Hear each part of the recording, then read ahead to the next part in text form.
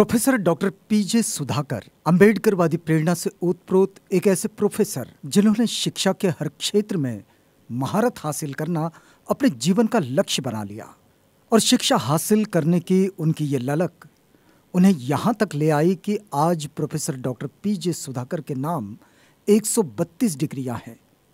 अब ये संयोग ही माना जाएगा कि इस समय समूची दुनिया बाबा साहेब डॉक्टर अम्बेडकर की 132वीं जयंती मना रही है और आवाज़ इंडिया टीवी की इस खास पेशकश में हम अंबेडकरवादी प्रेरणा से दुनिया को मानवीय मूल्यों की गरिमा और भारतीय संविधान की संवैधानिक गंभीरता से परिचित कराने वाले मानवाधिकारों के प्रति समर्पित कार्यकर्ता प्रोफेसर डॉक्टर P.J. सुधाकर से आपको परिचित करा रहे हैं। आपको याद दिलाते चलें कि अत्यंत सरल स्वभाव के धनी प्रोफेसर डॉक्टर P.J. सुधाकर दुनिया की कई भाषाओं के जानकार है और अपने इस जीवन काल में उन्होंने 17 अलग अलग विषयों में शोध प्रबंध लिखे हैं, यानी 17 PhD उन्होंने हासिल की है, जो अपने आप में एक अद्भुत उपलब्धि है। हमेशा सर्वसामान्य जनों तक बाबा साहेब डॉक्टर अम्बेडकर की धम्म क्रांति के मर्म को पहुंचाने के लिए लालायित रहने वाले प्रोफेसर डॉक्टर P.J. सुधाकर अपने परिचय में बड़ी सहजता से कहते हैं, महात्मा ज्योतिबा फूले मेरे ग्रैंडफादर है और बाबा साहेब डॉक्टर अम्बेडकर मेरे फादर। आइए इस छोटी सी बातचीत के जरिए सीधे प्रोफेसर डॉक्टर P.J. सुधाकर से रूबरू होते हैं।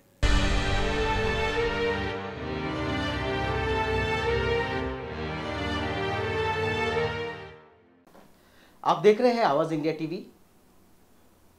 हम डॉक्टर बाबा साहब अम्बेडकर इनकी 132वीं जयंती मना रहे हैं और पूरे देश में नहीं पूरी दुनिया में एक हर्षोल्लास का वातावरण है। और इसी बीच हमारे साथ इस जयंती के माहौल में P.J. सुधाकर जी है, जो कि आंध्रा से है। P.J. सुधाकर जी इंग्लिश, हिंदी, उर्दू, तमिल, तेलुगु, अरेबिक इन सारी भाषाओं को जानते हैं। सबसे महत्वपूर्ण बात है कि जैसे हम डॉक्टर बाबा साहब अम्बेडकर को ये कहते हैं कि वो प्रज्ञावान है, सिंबल ऑफ नॉलेज है, उसी तरह से हमारे साथ मिस्टर सुधाकर जी है, जिन्होंने अब तक अलग अलग यूनिवर्सिटी से 132 डिग्रियां ले चुके हैं। किसी भी धर्म में, किसी भी देश में, किसी भी जाति में और किसी भी भारत के राज्य में ऐसा कोई इंसान नहीं जिसने इतनी डिग्रियां ली होगी। मिस्टर सुधाकर, वेलकम टू आवाज India TV. Thank you, sir. First of all, this is land of Dr. Ambedkar, because Dr. Ambedkar embraced here Buddhism in 1956, Yes. 14th of October. How did you feel when you come this holy land? I always remember Baba Saheb Dr. Ambedkar. The reason is I studied all these things with the motivation, inspiration from the life and message and research of Dr. Baba Saheb Ambedkar. Diksha Bhumi or the Nagpur is well connected with the name of the Dr. Baba Saheb. I was told why he has chosen Nagpur as a place for embracing Buddhism. Because we are Nagas. He says that Dalits and Dalit Bhojans are Nagas. Nagas is one of the ruling clan in the east of India. So he took pride in that and all. So Nagpur stands for Nagas, rulers. So that is the reason why he has chosen. That is the number one reason. There are several reasons are there. Yes. Several people are telling that जो लोग कहते हैं RSS headquarters हैं इसीलिए वो इधर दीक्षा भूमि वो select किया है. That is one of the reasons. That is not the sole reason. The sole reason is बाबा साहब वो क्या है सोचा नाग clan has ruled the Nagpur. That is the reason why he wants to felt his presence. ये अपने उनको नाम को forever रखना चाहता है अम्बेडकर बाबा साहब. So that is the reason why he has chosen जो पुण्यभूमि Nagpur as a Diksha Bhumi also. Okay, we think that Dr. Ambedkar come from the downtrodden family and a lot of struggle for his education, and he make a constitution of India. Like this, you are from poor family, your father and mother uneducated people. How did you decided to educate in the path of Dr. Ambedkar? So, if I tell very frankly, honestly, my mother is my first guru. My mother, मेरे माँ का नाम है पटनाला कांतम्मा। अनपढ़ आदमी हैं, अनपढ़ औरत हैं, ये गांव से हैं, बट उनको इतना ज्ञान है, मैं पूरा वारसत्व माँ से मैं ले आया हूँ। So she is inspiration for all this education, and I can always credit to Baba Saheb Ambedkar. वो इतना दिन में वो during his time, so it is very difficult. Untouchability is there, measurability is there. Dalit Bhojans are thrown away from the education. They are not even touched by anybody. They, what you call Agravarnas. Ambedkar took a challenge, and I always respect Ambedkar. I gave what you call priority to Ambedkar's message. The reason is he made a constitutional law. Human rights is a constitutional law. Nowhere in the world, nowhere in the constitution. Our Indian constitution, that is the Constitution of India, it is not just like that, a novel or a book or a constitution. It is a constitutional law. कई लोगों को मालूम पता नहीं, constitution पढ़ते नहीं और संविधान, वो कहते हैं अंबेडकर ने संविधान लिखा है। क्या लिखा है उसमें? उसका उनका फिलॉसफी क्या है, विजन क्या है, मिशन क्या है, what are the human rights, मानवाधिकार को इसमें लिखा है। सो मैं अंबेडकर का जीवन से एक दो एग्जाम्पल्स उदाहरण देना चाहता हूँ। अंबेडकर को पानी पीने के लिए इजाज़त नहीं दिया, ये they have not allowed him to drink water from the available the natural sources, a public well or एक river से. He wants to prove to the entire world, entire Indians, entire India, every human being जो मानव हैं, उनका अधिकार है, वो शुरू से उनका बर्थ हुआ है, अधिकार से बर्थ हुआ है। ये लड़की और लड़की है ना, स्त्री और पुरुष, कोई भेद नहीं है। No discrimination of among the castes or communities or religions. He said that human equality. तो कई लोग वो बोल जाता है अंबेडकर ने दलित के लिए, दलित पर्सन्स के लिए काम किया, नहीं है, ये गलत है, ये सोच गलत है। मैं कॉन्फिडेंस से बता रहा हूँ, पूरा मानवाड़ी के लिए, पूरा प्रपंच के लिए, पूरा वर्ल्ड के लिए, ये हक के लिए उन्होंने लड़ाई किया, स्ट्रगल किया। I want to tell you, suppose when he was not allowed to drink water from a public well because he is from Mahar community or he was branded as an untouchable, he is a human being. He wants to prove that all human beings are equal, समान हैं, irrespective of caste, creed, religion, race, and what you call the name of the nation. So he wants to prove that and all. So उन्होंने constitution law बनाया। क्या है इसमें? Right to equality, article 14 of Indian constitution, भारतीय संविधान में वो 14 article में वो लिखा है, everybody is equal before law and what we call in observing law और treating law, law is equal to all are equal before the law. ये तो very few people realise it, because ये संविधान लिखने के लिए 150 वो संविधान ये पढ़ा है पूरा दुनिया में। पढ़ के जो अच्छा चीज़ है, जो अच्छा प्रोविजन है, जो मानवाड़ी के लिए, मानवाधिकार के लिए, वो प्रोविजन्स उसमें उन्होंने वो इंक्लूड किया, लिख दिया। So that is it is the constitution is a constitutional law number 1। ये दूसरा है, इट इज ए मानवाधिकार का कॉन्स्टिट्यूशन है, know where in the world, no in constitution. After that, after Ambedkar उसको लिखने के बाद वो शुरुआत किया, कई देशों ने स्वतंत्र मिला उनको, इंग्लैंड से और दूसरा देशों से, बानसद से, वो स्टार्टेड लिखा ये मानवाधिकार का अपने कॉन्स्टिट्यूशन में इंक्लूड किया। Right to equality, when we are talking, कभी भी हम याद करते हैं बाबा साहब का नाम, कभी भी हम बोलते हैं डॉक्टर बाबा साहब अम्बेडकर का नाम, ये सोशल जस्टिस का प्रतिरूप है। एक coin, one side doctor Ambedkar, other side is the social justice, सामाजिक न्याय। He made a what you call historical. What he did when he was not allowed to drink water, every human being is equal right to drink water. समान अधिकार हैं, इसीलिए उन्होंने लिखा है article 14 of Indian constitution, everybody is equal before law and observing law, every law is equal to be applied to every human being. Yes, all the struggle of Dr. Ambedkar, that is human rights struggle, and you completed human rights from Dr. Ambedkar University. What is difference between the struggle of Dr. Ambedkar for human rights and the human rights in textbook?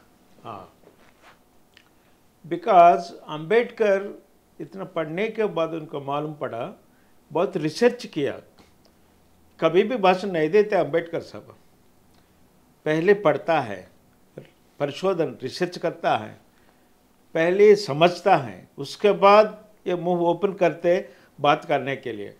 Factual information number 1, चारित्रिक information number 2, correct information number 3, कभी भी गलत नहीं बोलते हैं अम्बेडकर साहब।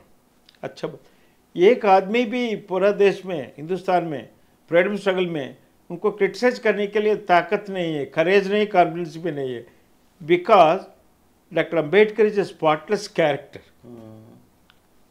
एक भी चीज़ नहीं वो गलत है, कोई बात करने के लिए इतना साहस नहीं करते अम्बेडकर के बारे में।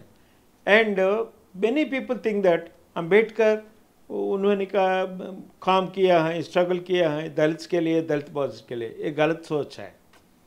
वुमन के लिए, महिला हक के लिए वो काम किया, लड़ाई किया, वो लेबर राइट्स के लिए लड़ाई किया, सब मानवाड़ी के लिए, पूरा देश के लिए और पूरा प्रपंच के लिए, पूरे दुनिया के लिए उन्होंने लड़ाई किया। This is the basic difference. I will tell you another difference. जो सोशल रिफॉर्म्स हैं, सामाजिक संस्करणवादी है, महात्मा ज्योतिबा फुले हैं। इस देश में मिसकंसेप्शंस है, महात्मा गांधी ओनली महात्मा, ये गलत सोच है, ये रॉन्ग है, totally factually historically wrong. First Mahatma in this world और इन दिस कंट्री, भारत देश में महात्मा ज्योतिबा फुले है। सो गांधी महात्मा को महात्मा टाइटल कैसे मिला? वो राइट इंफॉर्मेशन, मानवाद का ये समाचार अधिकार से ऑफिशियल रिप्लाई दिया है government of India. Government of India not allotted the title of Mahatma to मोहनचांद Karamchand Gandhi. कैसे मिला उनको? वो टागोर साहब से, रविंद्रनाथ टागोर साहब से मिला है। टागोर को महात्मा गांधी ने कहा गुरुदेव, उनका टाइटल करार हो गया, because Gandhi is telling that गुरुदेव। सो गुरुदेव टागोर ने in return said that Mahatma, Mahatma is like that, आत्मा, परमात्मा, महात्मा, वो बहुत बड़ा आत्मा, सबसे बड़ा आत्मा महात्मा। सो ये इतना लोग, हजारों को लोग के सामने टाइटल दिया महात्मा ज्योतिबा फुले को, आज से आप महात्मा कह सकता है। उसके बाद गांधी आया है। सो 100 साल के पहले उनको मिला ये महात्मा ज्योतिबा फुले। सो पहले महात्मा भारत देश में महात्मा ज्योतिबा फुले हैं। दूसरे महात्मा ये टागोर महात्मा, दैट इज गांधी महात्मा। ये महात्मा बन गए, हर आदमी के वो मुंह से मिलता है महात्मा गांधी, MK गांधी। ये सेकंड महात्मा है भारत देश का। First Mahatma Mahatma Jyotiba Phule. Yes, absolutely right. जैसे कि हम जानते हैं यू आर कंप्लीटेड 132 डिग्रीज। ये सफ़र कैसे रहा, कैसे उसको तय किया? क्योंकि 132 डिग्रियाँ एक जीवन में कंप्लीट करना अपने आप में एक बहुत बड़ा task, difficult task. How do you completed all this degrees? किसी को बताने से, किसी सुनने से विश्वास नहीं कर सकते। कैसे एक मानव जन्म में अम्बेडकर ने इतना पढ़ा, इज अ वर्ल्ड जीनियस। मैं एक चीज़ बताना चाहता हूँ, न्यूटन है, आइंस्टीन है, बहुत बड़े बड़े शास्त्र विज्ञान है, साइंटिस्ट हैं, किसी को, गांधी को नहीं दिया, नेहरू को नहीं दिया, किसी को नहीं दिया। वो पूरा दुनिया में अम्बेडकर नाम से it is a World Knowledge Day. UNO, United Nations Organization, ऐक्य राज्य समिति कहते हैं. Yes. So the World Committee has recognized Ambedkar is the only genius, a great intellectual in the entire world. That is the reason why April 14th, that is the only date, ये तारीख पूरा दुनिया में पूरा देश वो मना रहा है, ये World Knowledge Day. Why? Ambedkar is recognized by the world nations as a great genius, a great intellectual. ऐसी आदमी अभी तक पैदा नहीं हुआ है, चरित्र में मानवीयता इसमें नहीं है. Only Ambedkar is the first person. That is the thing. And Ambedkar is the motivator for my education. You see, I am basically a typist. I am a farm laborer. So my mother, कांतम्मा, पटनाल कांतम्मा, वो पढ़े लिखे आदमी नहीं है, एक class भी नहीं पढ़ा, किसी लैंग्वेज में वो एक अक्षर भी नहीं लिख सकता है, उनका सिग्नेचर भी नहीं लिख सकते हैं, निशानी है, बट लेकिन बहुत इंटेलेक्चुअल है. मेरे मदर ने मेरे को प्रेरणा दिया है, अम्बेडकर ने प्रेरणा दिया है, पुले ने प्रेरणा दिया है, तो भगवान helped me to what you call achieve it and all. So working under cadre और लोएस्ट कैडर में काम कर रहे हैं, एक टाइपिस्ट जैसे हैं, एक जूनियर क्लर्क जैसे हैं, एक क्लर्क जैसे, हमारा लोग का और वेस्टर्न सोसाइटी का डिफरेंस एक ही है. If you study well, if you are highly educated, you are intellectual, your intellectualities will be recognized and you will be honored. ये maybe it is a UK or Canada or America or whatever it may be. But India में क्या है, मैं बहुत heart pen से बता रहा हूँ, मेरिट को सप्रेस करने के लिए बहुत कोशिश करते. It is the nature of the Indian culture and Indians. ये मेरे बात नहीं अम्बेडकर ने कहा. So, other nations will respect the what you call knowledge, whereas in India, knowledgeable people will be suppressed, oppressed and harassed, and they want to be eliminate this individual because he is intellectual और इस पढ़े लिखे आदमी को हम नहीं चाहिए, अनपढ़ आदमी को हम चाहिए. हमारा देश ऐसे, हमारा डेमोक्रेसी ऐसे है, ऐसे सोचते रहते हैं अभी तक. ये आपके साथ भी हुआ जब आप इतना सारा एजुकेशन ले रहे थे? हाँ, ये कास्ट डिस्क्रिमिनेशन ये आपके साथ भी हुआ जब आप सारा एजुकेशन ले रहे थे? हाँ, क्या वाइल वर्किंग पढ़ना बहुत मुश्किल है, लीव नहीं मिलता है, लीव नहीं सैंक्शन करता है, एग्ज़ाम लिखने के लिए वो परमिशन नहीं देते हैं, and they don't allow in go to the examination hall and right the examination. ये पूरा मैं असली बात बता रहा हूँ. Whatever all the difficulties faced by Ambedkar, as a follower of Ambedkar like me also, I undergone all these problems undertaken by Dr. Baba.Dr. Ambedkar. Everywhere, including the office. Right man for the right post, right man for the right job. It is not there in this India country. The reason is they transfer karte rehte, they will give unimportant postings to the officers or the clerks and all. उनको नीचे रखने के लिए बहुत कोशिश करते हैं. तो this is a very bad culture of India. That what I said, हम बहुत प्रशंसा करते हैं, इंडियन कल्चर बहुत बड़ा है, पूरा दुनिया में ऐसी कल्चर नहीं है, बट हमारा कल्चर ये है. मेरिट को सप्रेस करो, इंटेलेक्चुअल्स को वाइप आउट करो, don't allow them at all. So they want to prove that we are only intellectual, अग्रवर्णास are only intellectual, others are. ये बहुत आश्चर्यचकित होता है मेरे को देख के. मेरे गुरुजी अम्बेडकर बाबा साहब ने पढ़ा, मैं क्यों नहीं पढ़ता है? मैं भी पढ़ सकता है ना, मैं कोशिश किया. सो एक आदमी को, एक लीडर को हम रोल मॉडल लेना चाहते हैं तो उनका सद्गुण के लिए एक गुण को हम रिपीट करने के लिए, अचीव करने के लिए कोशिश करना. इसीलिए अम्बेडकर जैसे, ये तो कारण जन्म है डॉक्टर बी आर अम्बेडकर साहब, बाबा साहब. सो अम्बेडकर इतना पढ़ा है, अनटचबिलिटी ज़्यादा है, कैस्ट डिस्क्रिमिनेशन ज़्यादा है, उसी समय he worked against the current, he worked against all the difficulties, he worked against all the obstacles.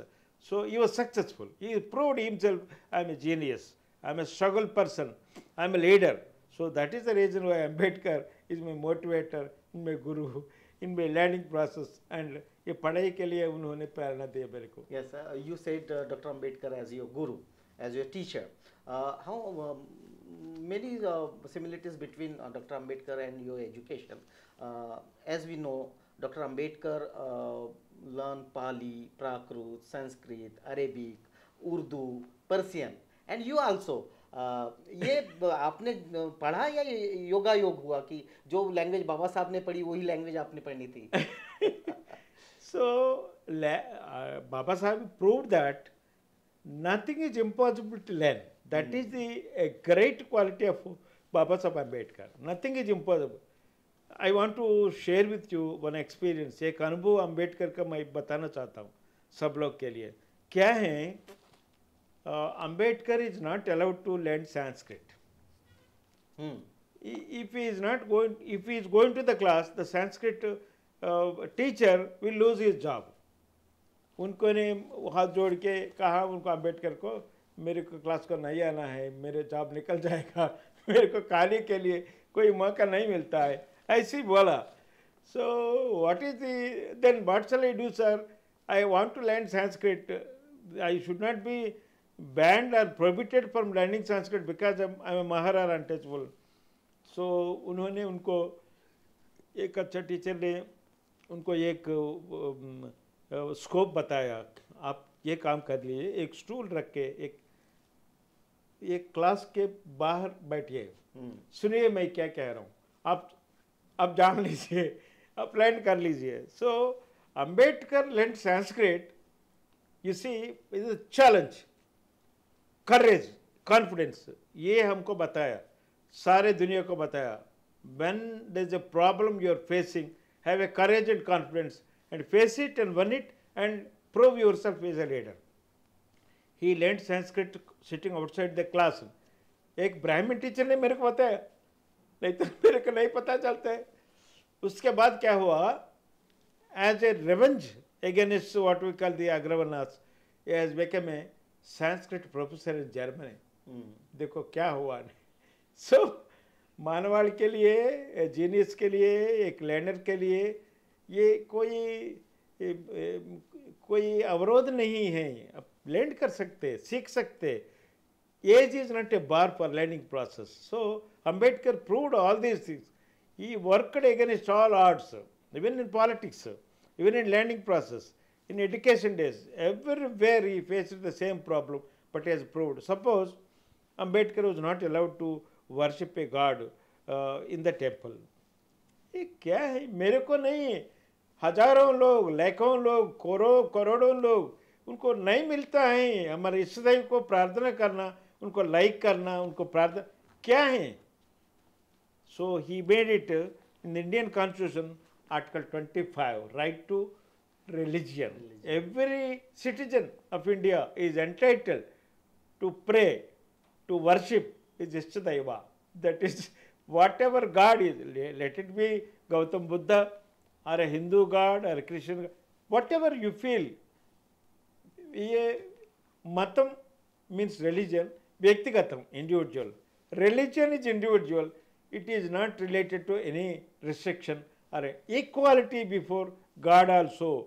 Not only equality before law, Ambedkar proved it. Equality before God. Everybody, ये God को discrimination हुआ है, untouchability नहीं हुआ, मेरे को वो worship नहीं करना है, ऐसे नहीं है. भगवान के हाँ वो उनको दृष्टि के सामने all are equal, everybody is equal, समानता सबको है, सब वर्शिप करता है अपना इष्ट देव को. ये कॉन्स्टिट्यूशन बनाया अम्बेडकर ने, article 25 Indian constitution. It was an historical constitutional law with the Supreme Court Chief Justice or Supreme Court of India or High Court Chief Justice or High Court Justice, if they had any governor or president or prime minister, they had a doubt about the democracy, doubt about the ruling, doubt about the governance, आप refer to Indian Constitution, इसमें सब के लिए reply है. वो एक what we call, there is a scope for what we call correcting the what we call wrongs committed by the big people. That is what Ambedkar. So Constitution, Samvidhan is not just like a novel or any other book. It is a constitutional law. Ambedkar ने Indian constitution का लिखा है. सो उसको हुई is eligible person to right Indian constitution. बहुत चर्चा हुआ भारत देश में, इंडियन नेशनल कांग्रेस में चर्चा हुआ. सो समबडी सेड दैट हम एक ब्रिटिशर को हेल्प लेंगे, he will write the Indian constitution. एक ब्रिटिश फिलोसोफर फ्रॉम लंदन से बताया नेहरू को, अरे why you people are asking a Britisher to a Englishman writing a constitution for free India, independent India. No, there is a bird genius in your country. Nehru asked him, who is that person? He is nothing but Dr. B. Ambedkar. उनको सेवा ले लो, उनका contribution ले लो, उनका help ले लो. He will write. He is the only person in the world to write a constitution for independent India. So take his help and all. He will write this. That is the reason why Ambedkar was elected and selected unanimously, including by Mahatma Gandhi, including by Nehru, Rajendra Prasad, Sardar Vallabh भाई पटेल, सारे लोग ने accept किया Ambedkar is the right person to right the Indian. He should be the chairman of the drafting committee of Indian constitution. So this is another thing. The second one, Ambedkar is the first Lord justice minister of India. So Ambedkar surprise, मैं वो संविधान में enter करना बहुत ही कंटेचबल को, it is a very surprising, but I became chairman of the drafting committee. ठीक तो हो गया. यो कांग्रेस लोग को बताया ना, अरे हम हमेशा आपके क्रिटिसाइज करते रहते हैं, मेरे को कैबिनेट में क्यों ले रहे. सो Nehru and other prominent leaders they replied, Congress does not require your service. इस देश को चाहिए, प्रजा को चाहिए, लोग को चाहिए आपको service. And for centuries together, your constitution should be valid and workable and functionable. Let democracy vibrant in India because of you writing the constitution. You are the only person eligible to become the chairman of the drafting of the Indian constitution. This is the such. This is the historical fact. Yes, sir. Finally, we are celebrate today is 11th of April. We are celebrate today the birth anniversary of Mahatma Phule also, and we will celebrate on 14th of April Dr. Ambedkar 132 birth anniversary. What is your message to our viewers, to Awaaz India TV's viewers? So I can very confidently tell that Phule is my grandfather, Ambedkar is my father, intellectual father. So इसको कोई doubt नहीं है. If somebody asks repeated questions, I am capable of answering it and all. The reason is, you will be surprised to know about Mahatma Jyotiba Phule साहब. उसी समय लड़कियों को विद्या करना है और एजुकेशन देना है, मना है. It was prohibited and banned totally. He had a guts, Mahatma Jyotiba Phule, the first Mahatma of India. Second Mahatma is Gandhi. So he made a ashram, सच्ची शोधक समाज को स्थापित कर दिया. ये always discovering the truth, helping the needy, helping the Dalit बहुजन्स and helping the women and the girls, encouraging the girls education. सो उनके एक उनका भवन में एक स्टेटमेंट लिखा है, ये बाल विवाह is there. So it was prohibited letter. So most of the बाल विवाह, बाल वितंतुष आर ब्राह्मण्स, अग्रवर्ण सर. वो लोअर केस में ऐसे नहीं होता है. So then there is a growing no husband at all. A 10 years girl, 10 साल का लड़की को शादी हुआ 90 साल और 60 साल और 70 साल के आदमी से, वो जल्दी मर सकता है बिकॉज इतना मेडिकल फैसिलिटीज नहीं है. सो इल बिकम इतना, बट उनका तल बॉडी है ना, तलपल बॉडिया. If your hair is what you call shaven, your desires cannot be shaven. That is what is the slogan. So he wrote it in such a way, and the Agravarnas used to take the advantage of this one. ये ब्राह्मण वितंतु को उनको गर्भ देते, they interact with them and all, the संगम होता है, they will become pregnant. So how to get a delivery? So he said that, oh ब्राह्मण युतलारा, Vitantullara, you have become pregnant. You come to my ashram. I will see the safe and happy delivery. No problem at all. निर्भय से आ जाओ. आपका बच्चों को मैं देखभाल करता हूँ, आपको देखभाल करता हूँ. आपका इतना हिम्मत है तो बच्चों को लेके चलो. ये मेरे रेस्पॉन्सिबिलिटी हैं. आप आ जाओ. Great people like Mahatma Phule, Ambedkar, they never take a revenge against the society. हमको अन्याय किया, सोशल इंजस्टिस किया, पॉलिटिकल इंजस्टिस किया, इकोनॉमिक इंजस्टिस किया, हम उनको नाच ऐसे नहीं है, कभी नहीं सोचता है अंबेडकर और फुले. So he helped the Brahmin youthiyum. That is the thing, Brahmin युतंतों. He never had अरे ये अग्रवर्ण है, हम कक्ष लेना, ऐसे नहीं है. दयापूर्त हृदय हैं, ये करुणा है, ये जो फॉरगिवनेस है, and ये social reform is the greatest social reformer. I tell you. एक सोशल रिफॉर्मर एक मानवाधिकारी लिए काम किया. सो फूले worked for upliftment of women and women's rights. उनको women education the top priority, social reform another thing. So that has become a law letter that one मानवाधिकार, right to human right है, right to education of the girl child, इसके लिए उन्होंने काम किया. सारे social reformers in India they worked for one right. Ambedkar का greatness totally different from all social reformers. Is not a social reformer, is a social revolutionary. Social justice के लिए लड़ाई किया, काम किया, पूरा अपना जीवन अंकित किया. सो कैसे he made all the human rights as a constitutional law in the Indian Constitution. That is the greatness of Dr. B.R. Ambedkar. All human rights, every human right, right to equality, no discrimination. You see, ये किताब देखने से ऊपर अंबेडकर का अब वो स्वरूप में हम देखते, पीछे है सोशल जस्टिस होता है.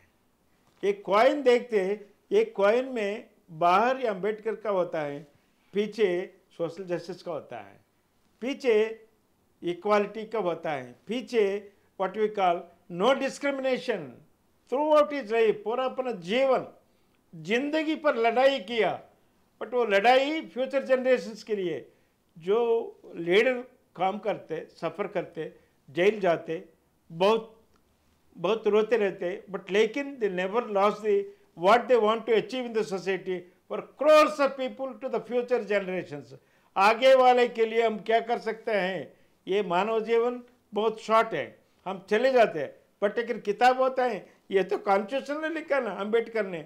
सो नेपाल, पाकिस्तान, बांग्लादेश, अफगानिस्तान, सारे आसिया में देख लीजिए आप, इवन मिड ईस्ट बहुत ब्लडशेड एंड वायलेंस चल रही है, but only in India 75 years of Indian independence हम मना कर रहे हैं. We are celebrating.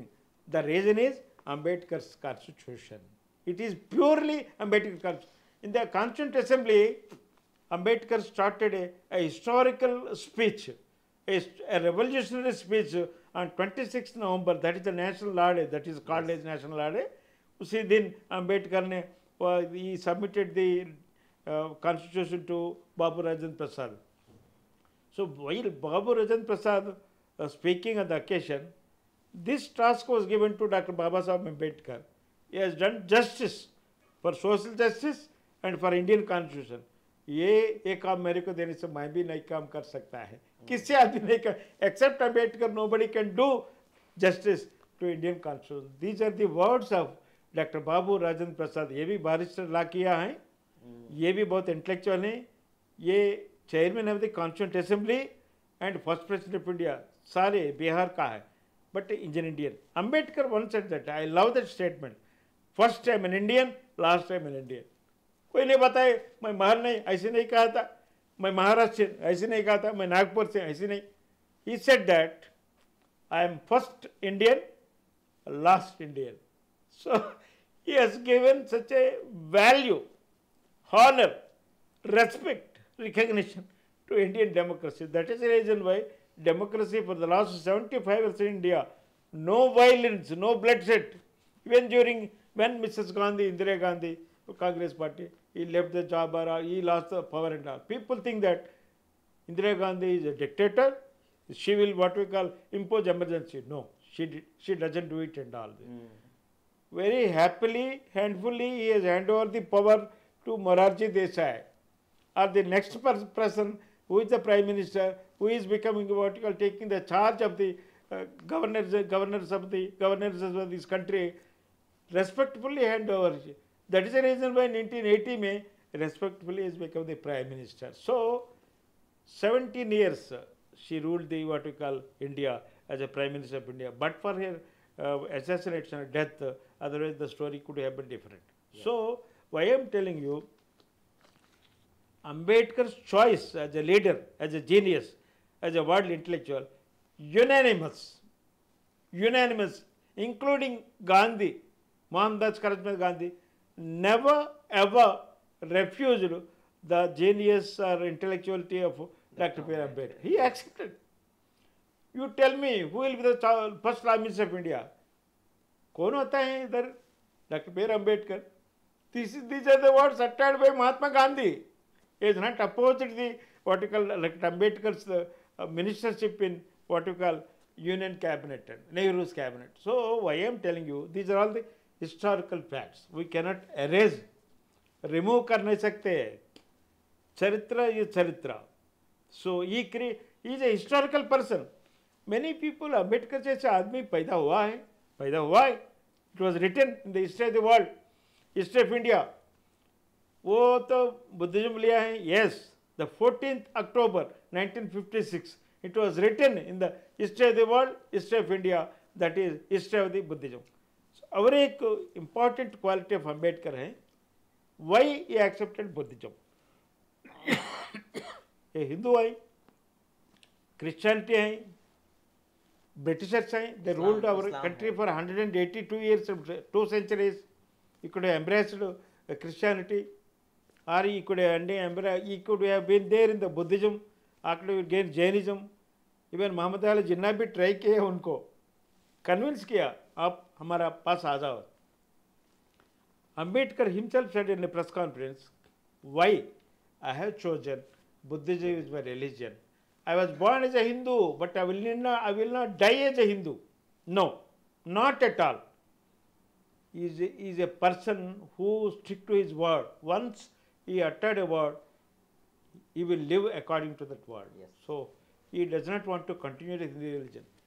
Recently I just read about it. One religion said that you are intellectual, you are avivek, you are vivek. कैसे होता है? So you have to do agriculture, you have to do business, you have to do education and all these things. What is the duty of the fourth category of the Sudras? Only to serve the 3 varnas. अन्याय है. Where is the equality? Ambedkar always throughout his life, every minute, he struggled right to equality. No discrimination. विवक्ष नहीं चाहिए मेरे को इस नहीं है, मेरे दिल का नज़दीक नहीं है. No vivaksha should not be there, either between a girl and a boy, man and a woman, or between 2 castes or 2 religions. Everybody is equal. ये विश्व ज्ञान बताना चाहता है अंबेडकर बाबा साहब ने. Everybody is equal before all castes or religions and before the democracy. That is the greatest message given by my salutations to Dr. Baba Saheb Ambedkar. So he has put such a legacy.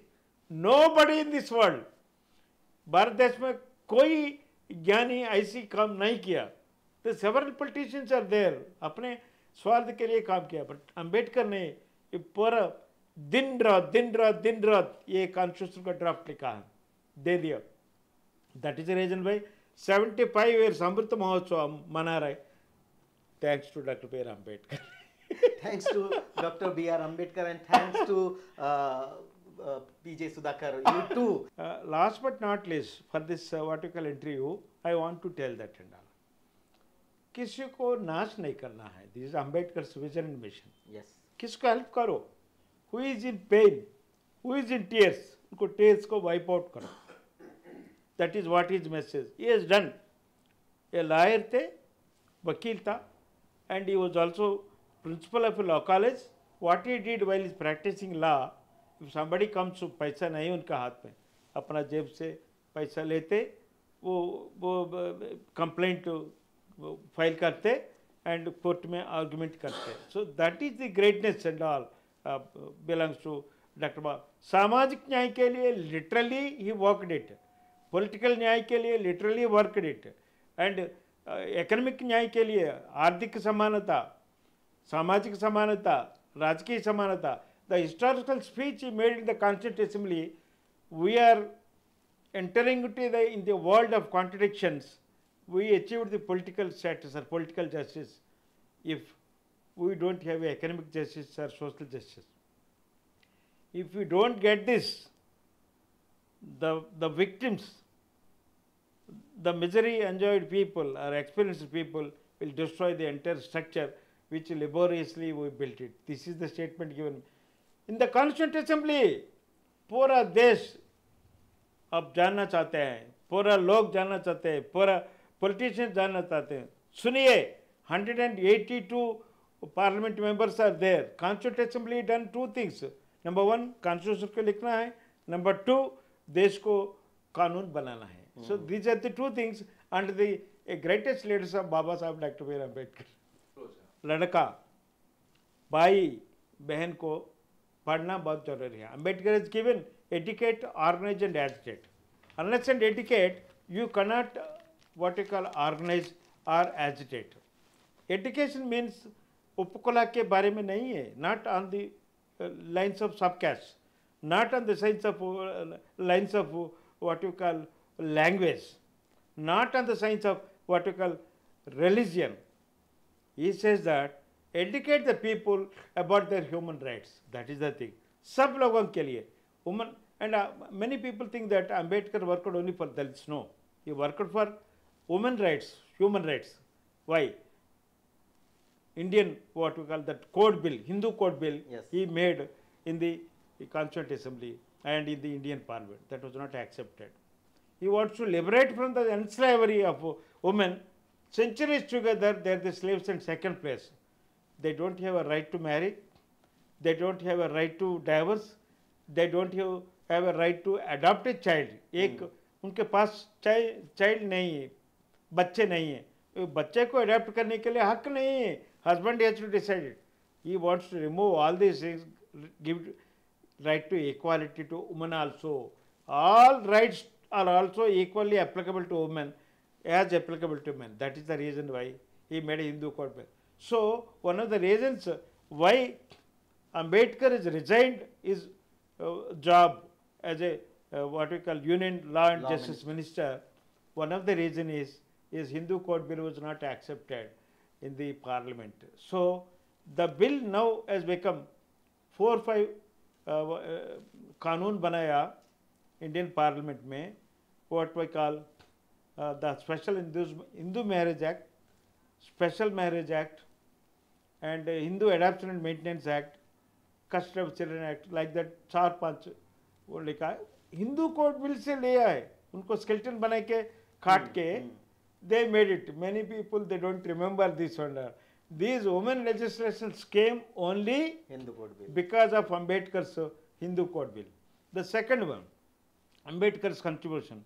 So all labor legislations, you take the Factories Act, what we call Industrial Dispute Act, you take any labor act. So labor हक के लिए, मानवाधिकार के लिए वो काम किया. All these labor legislations are but for Ambedkar's contribution. It is a fact, historical fact.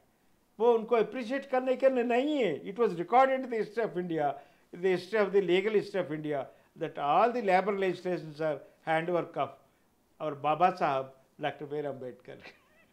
Thank you very much. ये थे डॉक्टर प्रोफेसर P.J. सुधाकर, जिन्होंने 132 डिग्री अब तक हासिल की है, जो कि विश्व में कोई भी ऐसा दूसरा इंसान नहीं है, भारत में भी ऐसा कोई इंसान नहीं जिन्होंने एक लाइफ में, एक जीवन में 132 डिग्रियां हासिल की हो. Doctor P.J. Sudhakar grandfather Mahatma Phule को मानते हैं और फादर बाबा साहब को मानते हैं और उनके आदर्शों पर चल रहे हैं. आप देख रहे हैं आवाज इंडिया टीवी.